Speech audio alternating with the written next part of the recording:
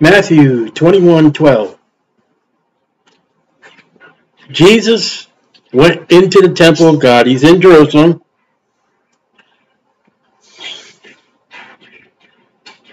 And he's carried by the multitude into the city, that the city doesn't even know what's going on, don't even know who he is. He enters the temple of God. Temple's still there. Cast out all that sold and bought in the temple. Overthrew the tables and the money changers, and the seats of them that sold doves. Now, this is a great thing. What would Jesus do? How come you got churches that will run to the law of Malachi, you got to give 10%, you got to give 10%, and then when they have a missionary, or they have evangelists, well, you know, if you see the table in the back room, you can buy their CD, their books, and their MP3, and whatever kind of junk they have. What would Jesus do? He'd throw that table down. You know, we're talking about the temple here. You know what Jesus would do if it was the church today? He would trample down the pulpits and the podiums. I mean, they're not selling doves. They're not changing the money, but they're sure made a profit of the people of the Lord. Now, the money changers here is, there's a swindling. And Proverbs speaks about you got to have the proper weights. If you don't have the proper weights, it's an abomination. And what it is, what they're doing, they're not supposed to charge usury according to the law. So what you had was, you had the temple money, and you had the Roman money. Now, no Jew would honor money that had an image on it. So the temple money would have no face, no Herod, no Roman leader. So in order to go into the temples, you would exchange your Roman money for temple money, and evidently somebody was getting a pick at it. Somebody was getting disadvantaged, which is a violation of law. Now the doves, they are part of the offerings. And there were people making extreme amount of money from part of the offerings. And it's this nonsense. It's draining the people dry, taking advantage of them. And this is what Jesus does. He goes in there, and one gospel will tell us that he made a cord of whips, took some ropes, made a whip, and he's just banging, smacking, kicking, roaring, and all the animals, because they're selling the animals too. What would Jesus do? And if they made merchandise in the temple, what would you think Jesus would do with today's church, with the books, the CDs, you don't have cassette tapes no more?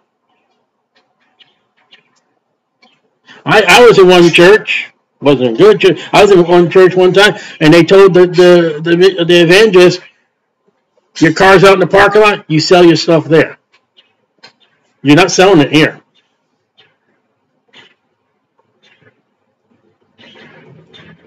So you run to the law with tithing, but the law says your first dough, your first crops, everything.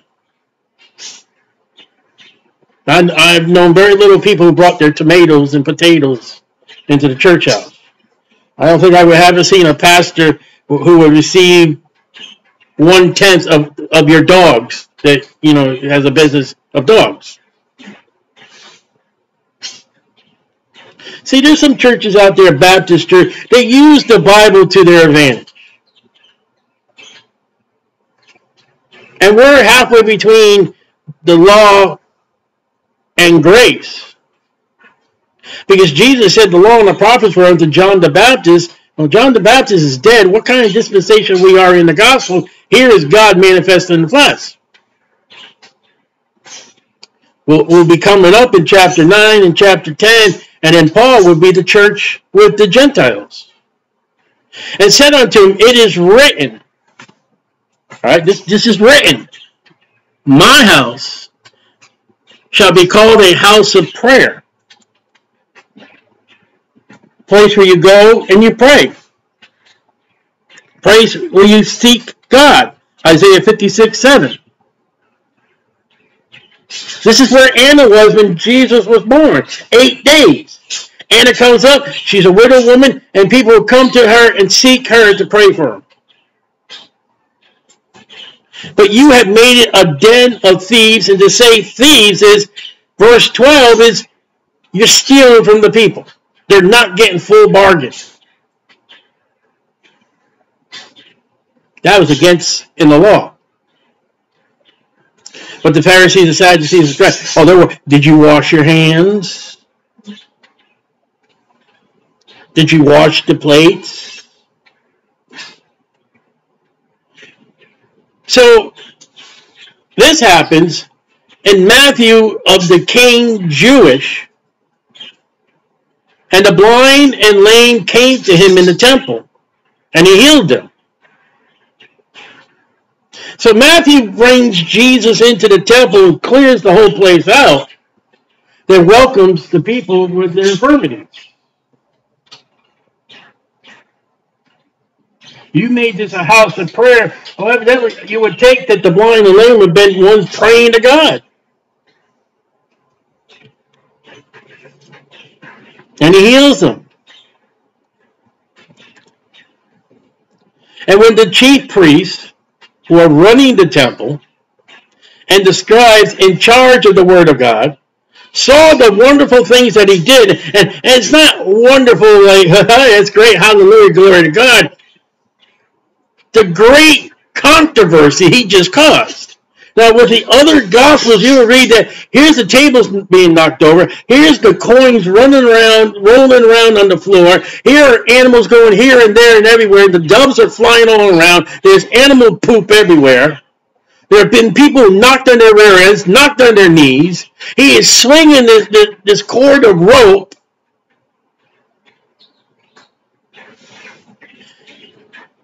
He did, and the children crying in the temple, there is this big ruckus saying, Hosanna to the Son of David.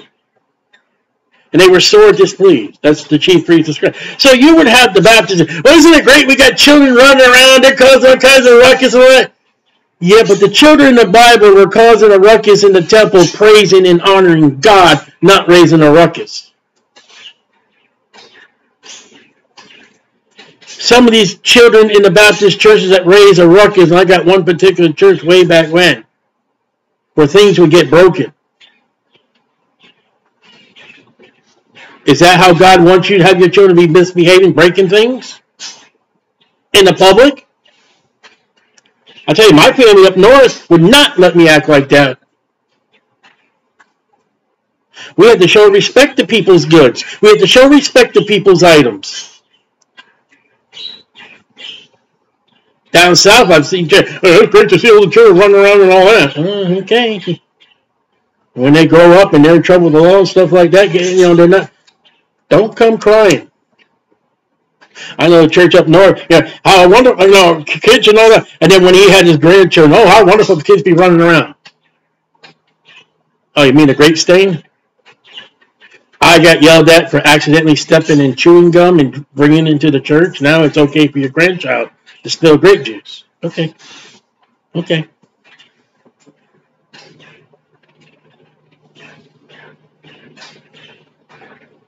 Show me a verse in the Bible that says you can just let the kids run free. I'll give you tons of scripture in the book of Proverbs that they're supposed to be properly behaved. Children crying in the temple. And what they're crying and saying, it's vocal, it's Hosanna, save us now to the Son of David. Notice that showed up again. They keep saying over and over, the Son of David, the Son of David, the Son of David, since the blind men. And the chief priests and the scribes are like, you're supposed to be worshiping us. Because Pilate will tell you, we'll read later, Pilate said, I know why you brought this man to me, because you envied him. He gets all the worship, he gets the crowd. Well, these Baptist preachers, they're not upset with these mega churches because they got false doctrine, because they got false doctrine themselves. What they're upset up is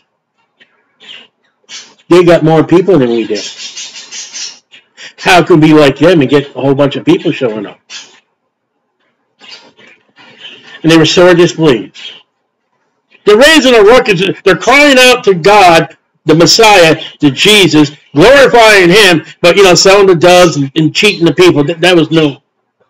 Because they had part in it, chief priests and scribes. They would get their little money. They were in on the scam. And said unto him, here is thou what thee say, Hosanna, son of David. Calm them down. We don't want them praising God. Remember the two blind men? Have mercy on us, oh son of David. Oh, shut up. You're going to make them stop. Shut up. Be quiet. Don't say nothing. Oh, have mercy on us, oh son of David. And Jesus stopped. Right. Oh, brother, you did it now. That's the same thing here. Jesus is not permitting the children to misbehave. Well, that's what he said. Yea, I hear him. Have you never read, out of the mouth of babes and sucklings, thou hast perfected praise? And that comes from Psalms 8:2. They're not misbehaving. Don't misquote the scripture. They're not misbehaving. They're crying out. They're shouting out to God, the Messiah. They're not knocking things over. He did that already. They're giving praise to God, who is Jesus, unless you're a Jehovah's Witness. And the religious folks can't stand it. Can you imagine any of past, present, or future popes, when all the true Christians, and some that are Catholic can be saved, are giving honor and glory to God the Father, God the Son, God the Holy Spirit? Can you imagine what the popes would be like? We're burning in hell down here. Yeah, you deserved it. I wonder if in hell, in the lake of fire, I wonder if they will hear us praising Jesus and God and the Holy Spirit. That would be torture. We could be up there singing. We could be up there praising God. We could be up there before the throne of God. But you, preacher, told me say a prayer and I could be saved. You, Pope, told me if I follow the traditions and the listings of you in the church, I would be saved. You, the Jehovah's Witnesses, you proclaim that Jesus wasn't God. And you, the Mormons, where's our planet? And Dalai Lama and Russia and government and the Democrats and Republicans. We're not there worshiping Jesus. That's got to be a torture. I don't know if they do hear us praising God. But I know one thing what the scriptures just said. The religious folks hate it. You know who gave me, I had 6 years of public ministry, street preaching. You know who gave me the most hardest time? It wasn't the unsaved people. In fact, a lot of the unsaved people come up to me and say, listen, I don't believe what you're saying, but hey, I got to hand it to you, man. You're here every week. Every week you're here. It's the ones that proclaim to be Christians. And you're driving people away. Isn't that what my preacher would do? I let my light shine. I don't like you worshiping Jesus. I don't like you publicly saying Jesus. I like you just go over there, shut up, and light your candle, and have your salt with your corn on the cob and leave us alone.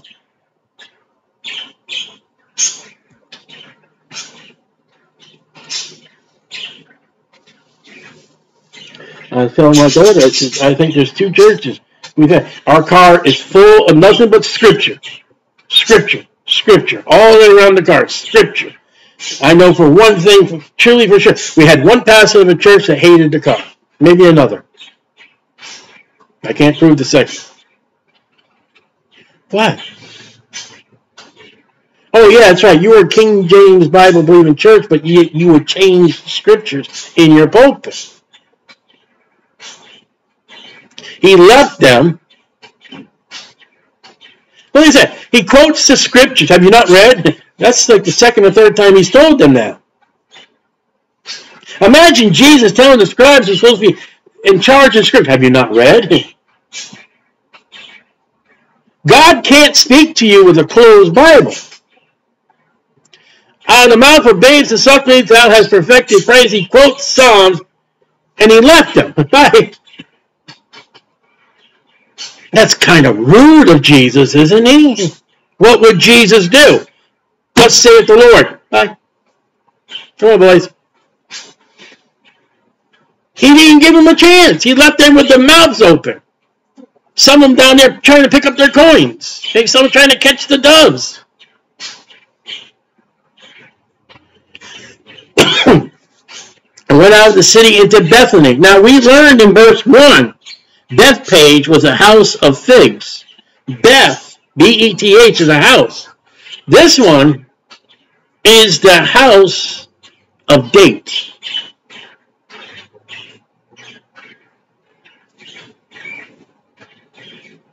House of figs. And we're going to read about a fig tree. It's going to be withered. House of dates. I'm going to take the word as dates. We're coming to the time where Jesus' time is at hand. And he lodged there. Now in the morning, he wakes up, as returned unto the city, Jerusalem. I mean, there was a time that, I think it was Jesus. Yeah, it was Jesus. He left, in the city, they wanted to kill him. They go out of the city, and he goes, let's go back. And he's like, well, Jesus, they wanted to kill you. Well, we're going back. And Thomas like, okay, let's go and die. We're going back. He's gonna die. Jesus enters back, and he ain't afraid. You can't kill nobody until God says you can kill them, and God's in control. Saved or lost. Now, if you got a set date by God of your death, there's only one way you can change that is by smoking, drinking, and other sins. You can shorten your life expectancy. But if God has a set date for you, you can do what you do, not foolishly, but you can live your Christian life. And if God's going to protect you, it's not your time. Religion ain't going to kill you. And you say, well, what about all the things with the churches and Christians being burnt at the stake, being tortured? That was their time to go. And he saw a fig tree in the way. He came to it and found in nothing therein but the leaves only. Now, it is not the time of the figs. Figs. The tree was not mature enough. In Mark 11:13, the season's not right. So yes, he will not find any fruit. And said unto it, let no fruit grow on thee henceforth forever. And the question is, well, why did Jesus curse that tree? He ought to know there would have been no figs, and it wasn't the time. That fig tree pictures the nation of Israel. It pictures self-righteous. He comes up to this tree as a nation of Israel and says, I want fruit. Wherefore by their fruit you should know them. And he that the Father has planted, and he has no fruit, they will be uprooted and cast into the furnace of fire to be burned.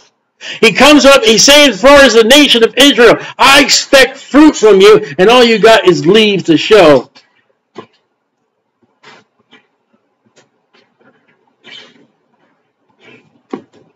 That's what's going on.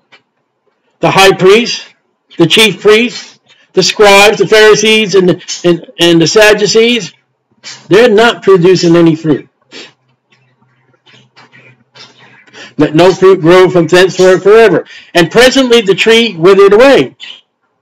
Now other gospels will say on the next day when they came back, they found that the tree had died. And when the disciples saw it, they marveled, saying, how soon is the fig tree withered away? It doesn't say it withered away when the disciples were standing there. When you go scripture with scripture and you rightly divide, he walks up to the thing, he sees leaves, he curses the fig tree, they go away. While they go away, that tree dies. And they have to come back the next day. There's that tree and it's withered up.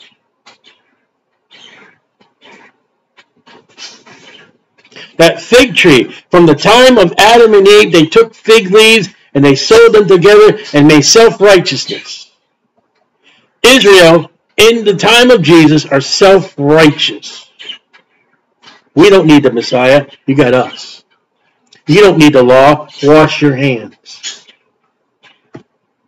When Jesus said, take ye my yoke, my burden is light, it's easy. He's talking about all the extra traditions and all the laws that man has put on the nation. He said, come on to me. I'll take care of you. Don't worry about washing your hands. Don't worry about how many steps you got to make on the Sabbath. Don't worry if you're rubbing your hands and get some weed. And when the disciples saw it, they marveled, saying, how soon is this fig tree withered away? It's the next day.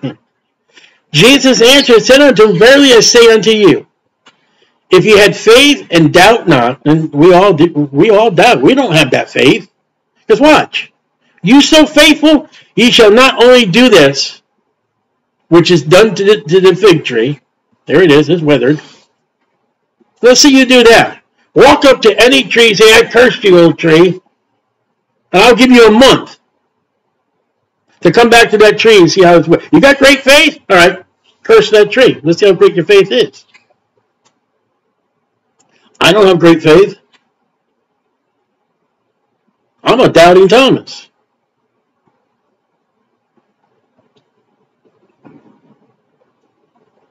There are things in my life I say, Lord, today I've got something going on. I was like, Lord, should I ask for a sign? And I look up the word sign in Pauline epistles, because it's the church age epistles, and it's like, it's all Jewish. Don't do it. We're to live by faith. Faith is hard. When you got to take that step and God says, just take the step. There's nothing there. Take the step. You must read Pilgrim's Progress. When he's going through the valley of the shadow of death, he don't see what happens till he gets through to the valley at the end. Listen, I have made so many errors and wrong moves in my life. I got to think right now with my daughter and I, it's like, Lord, is this what you want me to do? I can't go by feeling. I can't go by... I got to go by God, and God's like, you got to trust me. But what if I make the wrong move again? So let's just try a tree. Now, I tell you what, we won't do tree. Go out and find a pretty flower in your yard and curse that pretty flower in the morning. Let's see that flower withered up. We'll do a flower. You don't have to do a tree. How much faith you got?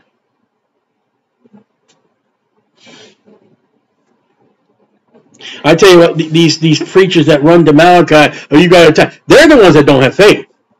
They're the ones that look at the checkbook. Oh, I got to make them give money because we're in trouble, or maybe in trouble. Come on. I see through it.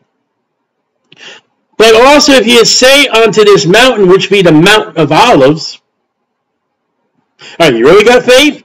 Be thou removed. Okay, walk up to the mountain. Say, mountain, go. Bye.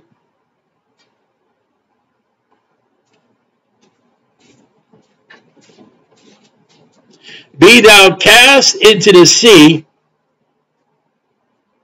That would be either the Mediterranean Sea or the Dead Sea or the Sea of Galilee. It shall be done. I don't have that much faith. Maybe you do. I don't. But I haven't seen any mountains die. I haven't seen any mountains move. And all things, whatsoever ye shall ask in prayer, believing, ye shall receive. Now let me ask you a question. Now we're going to run to this thing. Have you ever prayed for anything that God has not given you?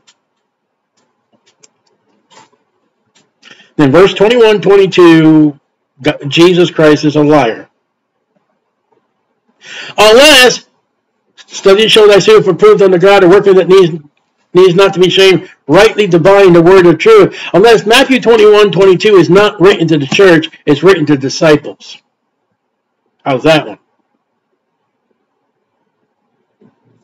Because if we check the scriptures, and we'll check the scriptures.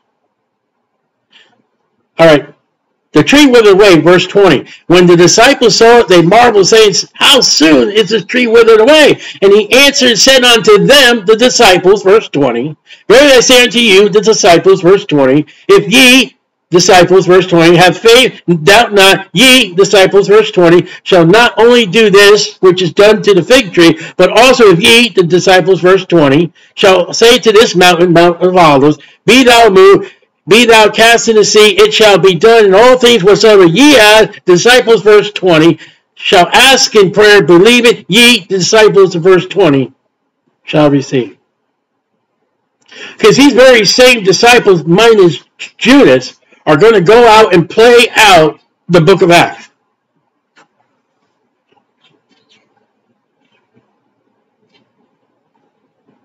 There's a possibility asking you receive. It may not be to the church. It may not be to you, Mr. Christian, Mrs. Christian.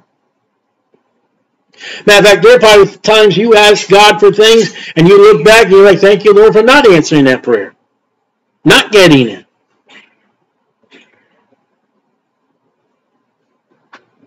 You see, the problem is when we take a verse of scripture, we put it on a wall hanging and we claim it and name it, and it may not be written to you. There is no church, there is no death, there is no burial, and there's no resurrection in Matthew 21. He just got finished going in and out of Jerusalem to the temple. I know a lot of Baptists think their church is the temple. It's not. The temple was destroyed in 70 A.D.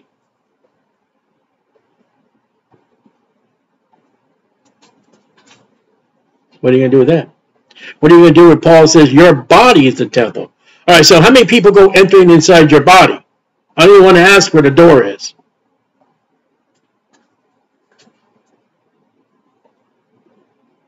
You got to rightly divide. Because the next verse we're not going to do tonight, but when he was come into the temple. That's not a church building.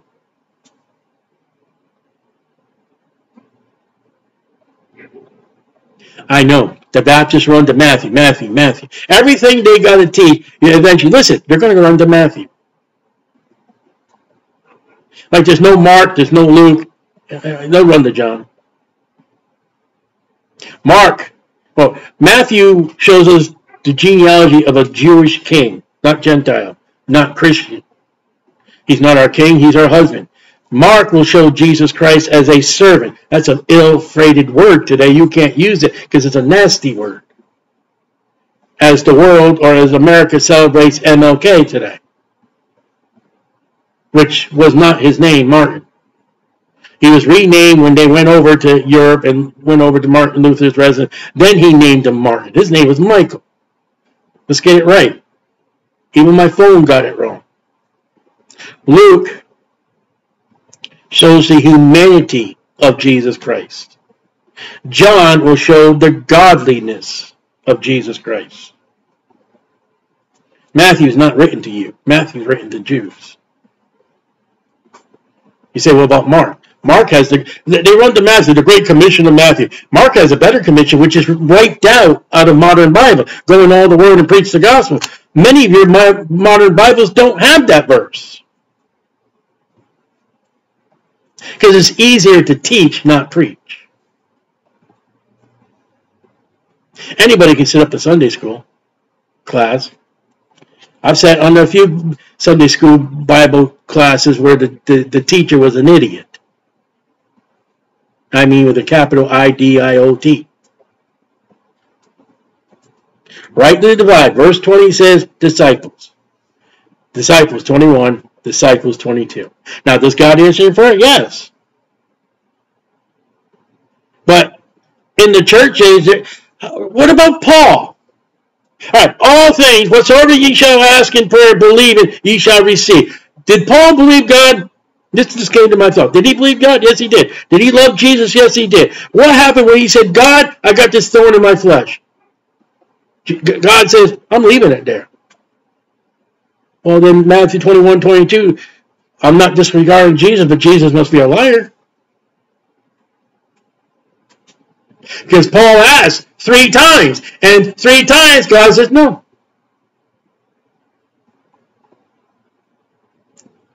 Now ask me a question. The disciples who became apostles, Paul was never a disciple, he was an apostle. Show me one place in the life of the disciples, apostles. The disciples became apostles. Show me where they asked God something and God said no. That's what he's talking about.